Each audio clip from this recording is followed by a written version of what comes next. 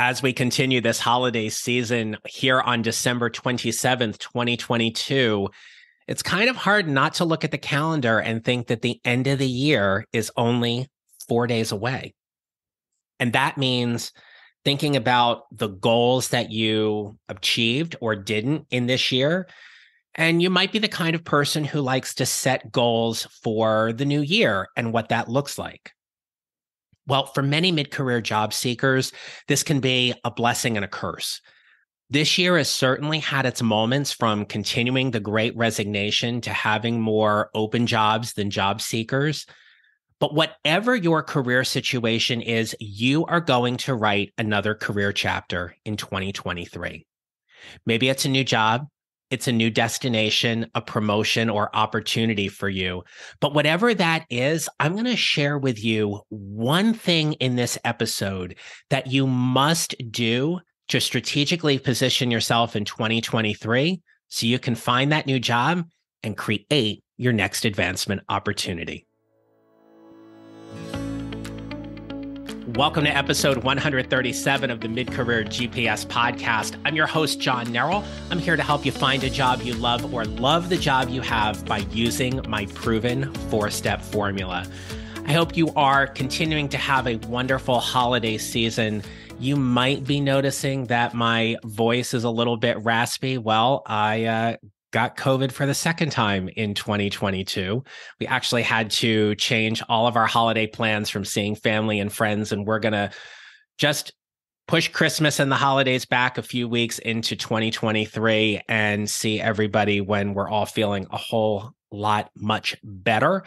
But I'm going to challenge a lot of my vocal training in this episode so it doesn't sound too raspy. But for a very, very good friend of mine who is also a huge Golden Girls fan, we often joke that when my voice gets like this, I sound like Brenda Vaccaro. She was Big Sally on the Golden Girls. She played Phil's wife. And if you don't know Brenda Vaccaro and her whole acting history, she's certainly had a wonderful career, but it has this kind of raspy and gravelly voice. So I've got some tea and some water here with me. I'm going to try not to cough too much during this episode, but I am really glad you are here because we are going to talk about consistency today and what that means for you in your career path and in your job search. Well, speaking of consistency, this is the last episode for season 2 in 2022. If you haven't had a chance to go back and listen to the last 3 best of episodes, I certainly hope you will take some time to go back and do it. They are shorter episodes. I showcased 24 of my guests with some of their best tips and advice on everything from career clarity, networking, interviewing, taking care of yourself. I certainly hope you will go back and take a listen to those because the feedback on them was really good, but it was also, more importantly, it was just fun to go back and revisit those episodes and pull them together. And for people who hadn't heard the episode, all of those guest episodes have gotten some significant downloads by going back and listening to them. So you can always go back and find the episode in the show notes of that best of episode if you want to go back and listen to the whole conversation. So the other thing I do want to tell you about is we're just keeping a little bit of housekeeping here. If you are considering leveling up your career in 2023, I don't want you to make a mistake while you are doing it. Now, yes, we know mistakes help us learn and everything else, but I know there are 5 mistakes mid-career professionals make, and admittedly, y'all need to stop doing them. So I created a free guide for you. It is on my website at johnneral.com. You can link up to it in the show notes or just go to johnneral.com. You'll see that free guide there called 5 Mistakes Mid-Career Professionals Make and Need to Stop Doing. Download the guide, get some perspective and thoughts, and see whether or not you are doing any of those things and what you might need to do to course correct as you build your mid-career GPS. For today's episode, I want to talk to you about the power of consistency. And it's one of these things that a lot of job seekers often overlook because they are so focused on the outcome. If you're actively job seeking, you're thinking that the end result is you getting that new job. And that's great. And that can happen through a variety of ways and a variety of means. But the fact of the matter is, you truthfully do not know how long it is going to take for you to create that job. And I say create that job because we know there are things you need to do along the way to make that job offer come to fruition. It's your resume, your LinkedIn, how you network, who you connect with, how you interview. There are all of these things that you are doing that are putting you strategically first and foremost in the eyes of the hiring manager, the interview panel, that they're ultimately going to go ahead and offer you the job. Consistency is key. If you talk to any professional athlete, they will talk about how they train. There is consistency in their training. Now, when I work with my clients one-on-one, we do build in what breaks look like in your job search. And admittedly, this is a great time of the year to take a break. And if you've ever heard the phrase slow down to speed up, this is a prime example of that. Maybe you are taking some time this week to get ready for your performance appraisal, or you're getting your resume together, or you're updating your LinkedIn a little bit. Whatever it is that you're doing, you're essentially slowing down to start speeding up, because once you hit the gas and you go toward whatever destination it is for you to have that new job, you are going to play full out, and you will do that because you are consistent.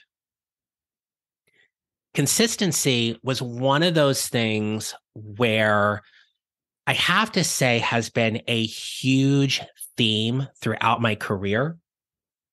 One of the things, I don't think I've really shared this too much on the podcast, but when I was a teenager, my job in high school was as the church organist in my town.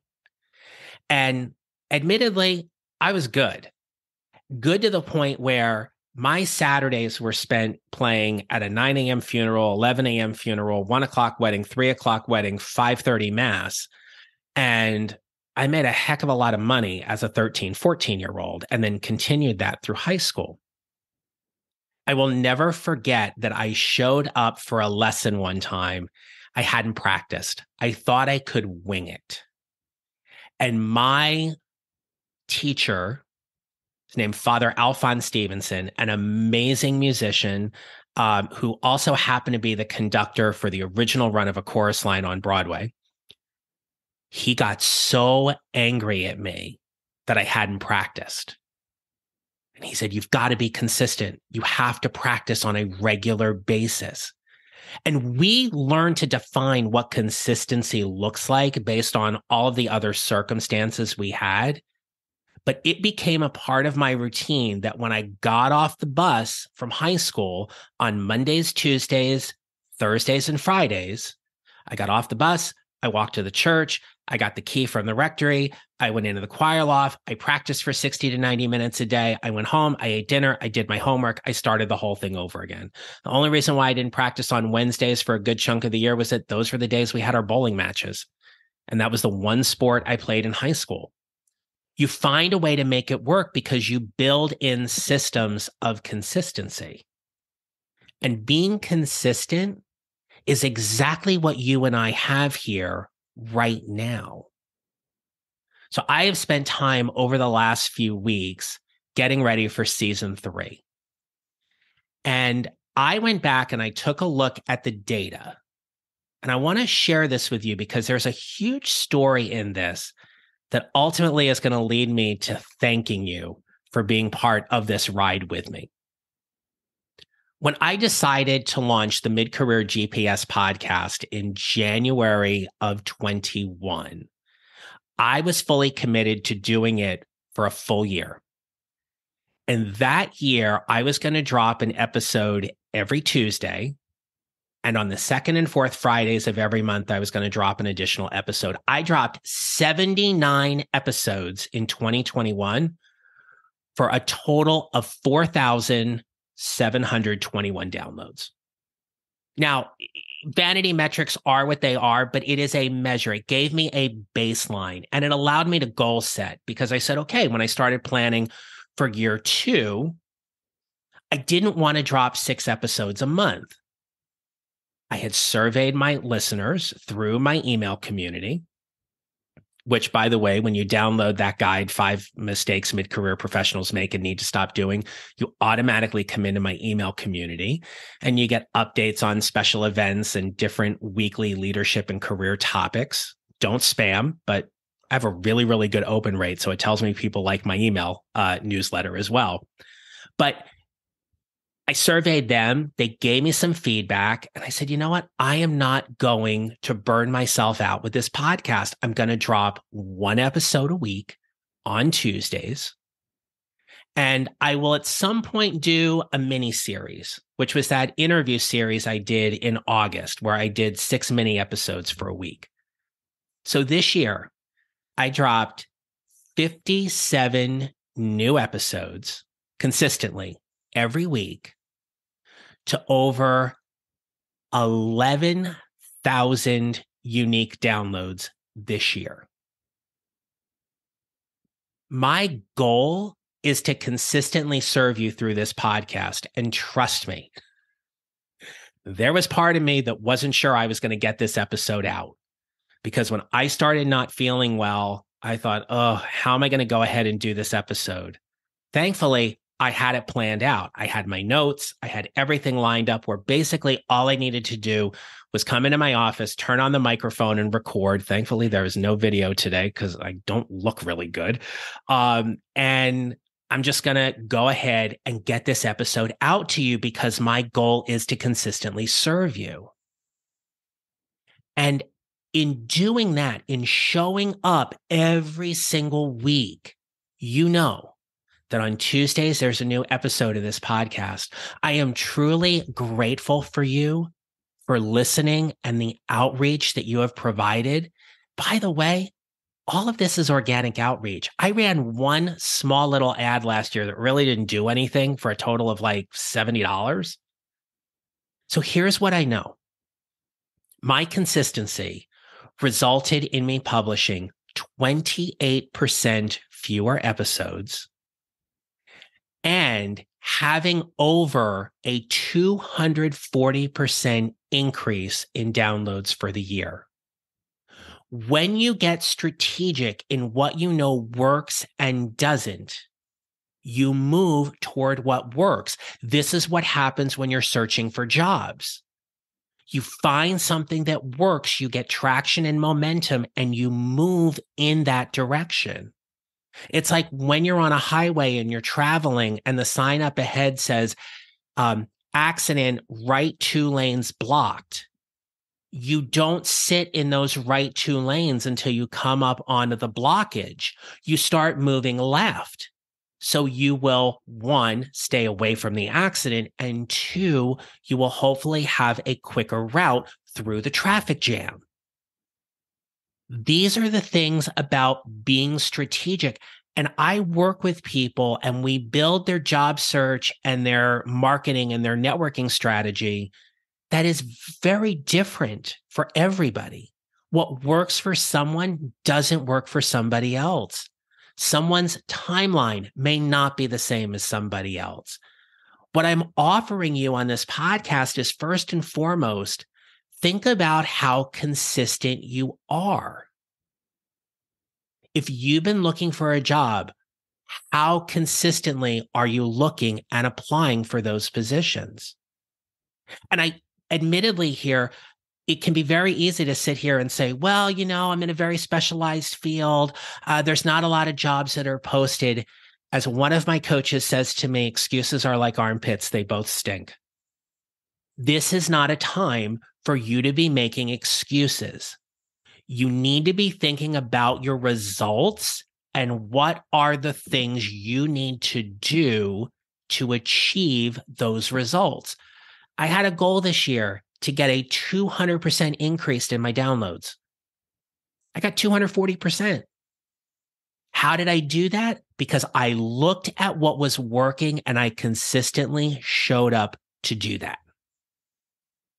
So here are the things that happen behind the scene. So I know that in order to get a single episode out like this, typically takes me about 3 hours of my time every week.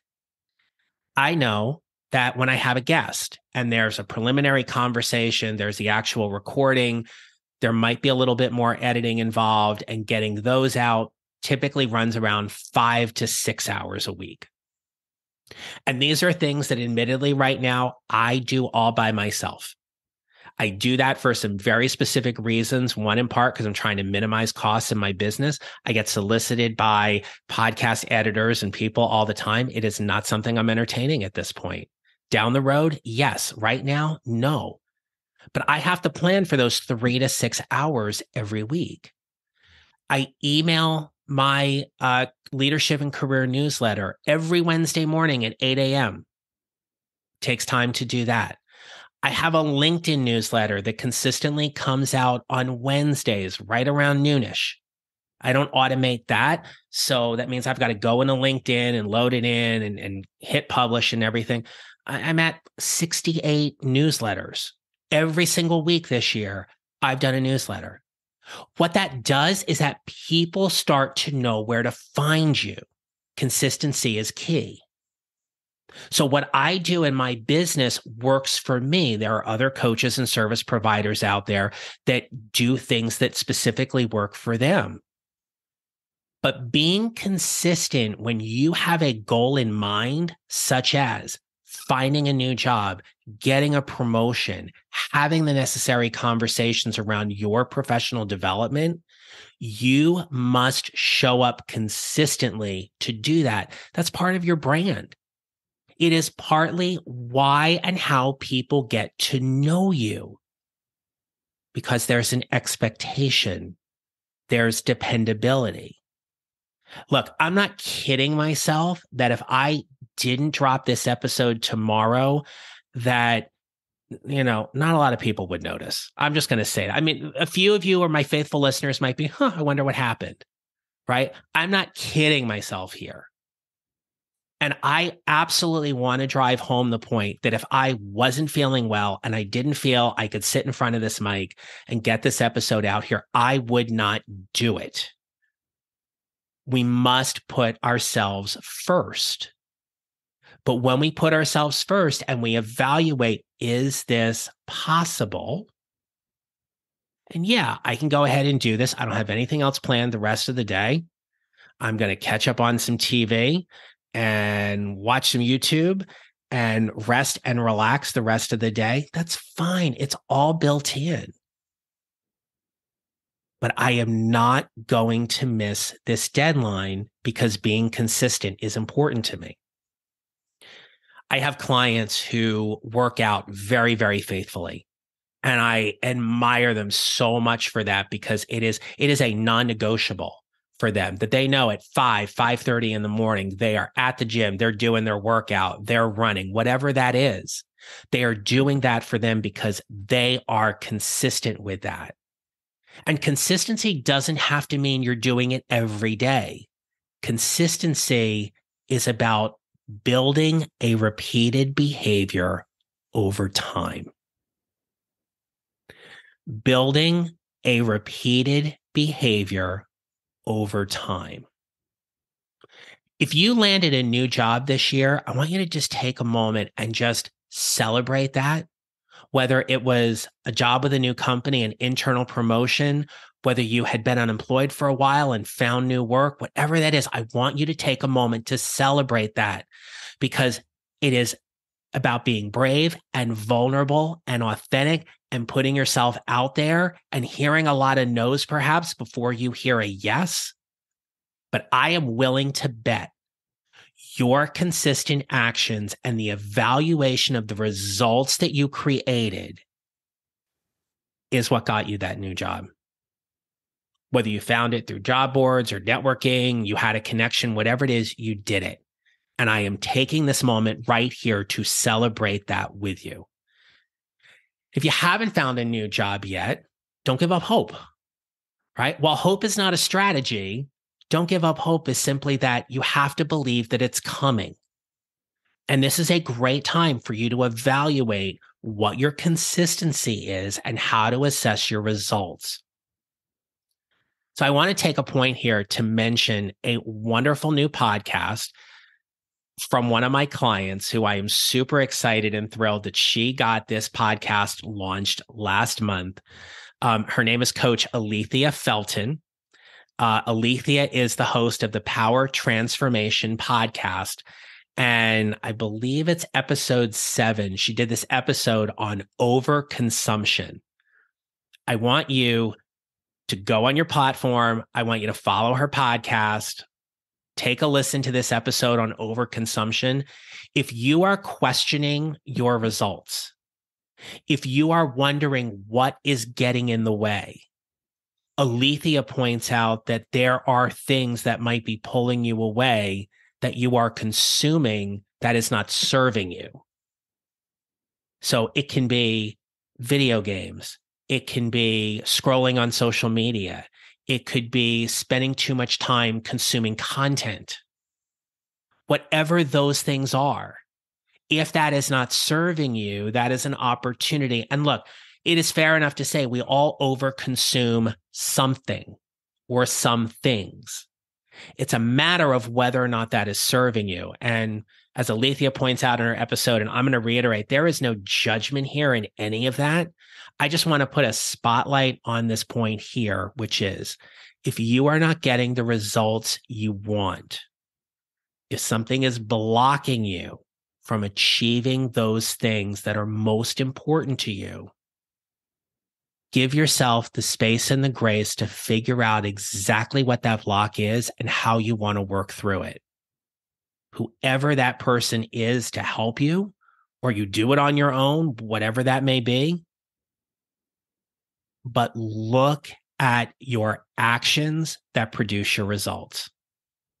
I have said over and over and over again on this podcast that through my coach training, I believe that our results are created based on a thought that in turn creates a feeling that produces a specific action that in turn creates a result. When we're not being consistent, right? I wasn't really consistent with my food intake during the holidays, in part because I'm not feeling really well. Sometimes I just want to have a bowl of pasta with some butter. It's not really on the diet plan, but sometimes you want what you want. I realize that's not part of the plan, but I'm going to also give myself a little space and grace here with that because I'm going to be better the next time I go to sit down and eat something. Einstein's definition of insanity is doing the same thing over and over again and expecting different results. If you're telling yourself, I can't find a new job, do something different. If you're telling yourself that no one wants to hire you, change the thought. If you're telling yourself that your company doesn't see you as a valuable, talented, experienced professional, and they are not going to promote you for whatever reason they have, maybe you need to look elsewhere. In my career, one of my biggest mistakes I have made was hoping that my leadership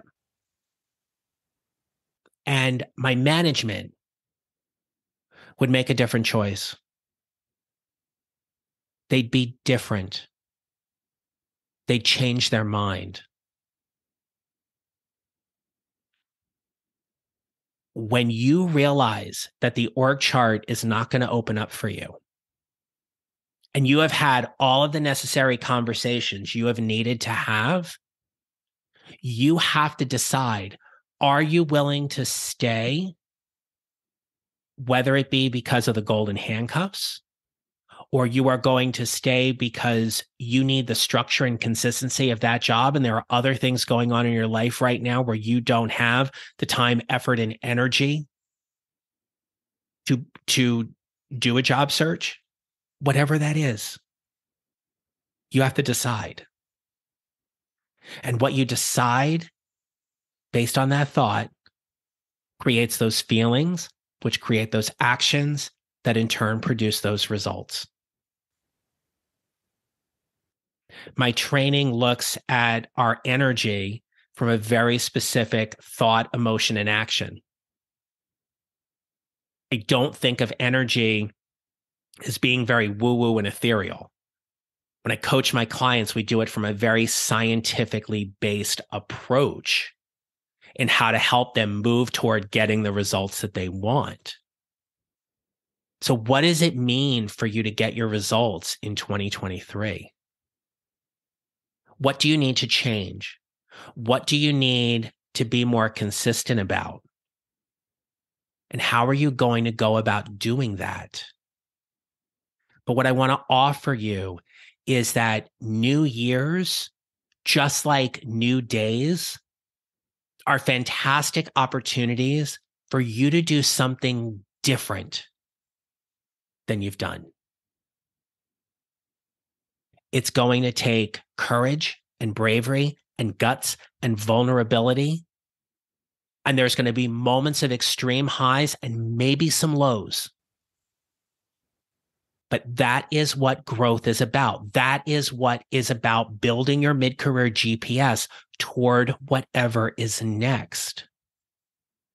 And as I have been planning the next 3 months of this podcast, I am excited to bring you the conversations and the topics that are all going to help you get clearer about what it is that you want and are looking for in your career and how to help you get there.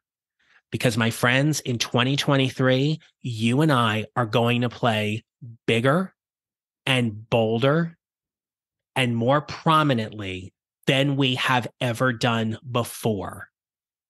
I am honored and grateful that you put me in your ears every single week. And we are along for this ride together.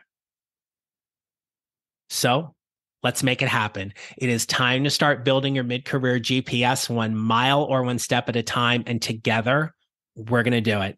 We're going to make it happen. So I wish you a very happy and safe and healthy new year. Take time to cherish those memories and build them with your loved ones, your family, your friends.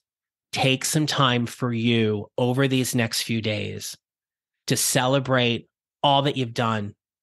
Celebrate and recognize the things that you have been consistent about and that you want to be more consistent about in the future. You are worth it. You deserve it. You are special.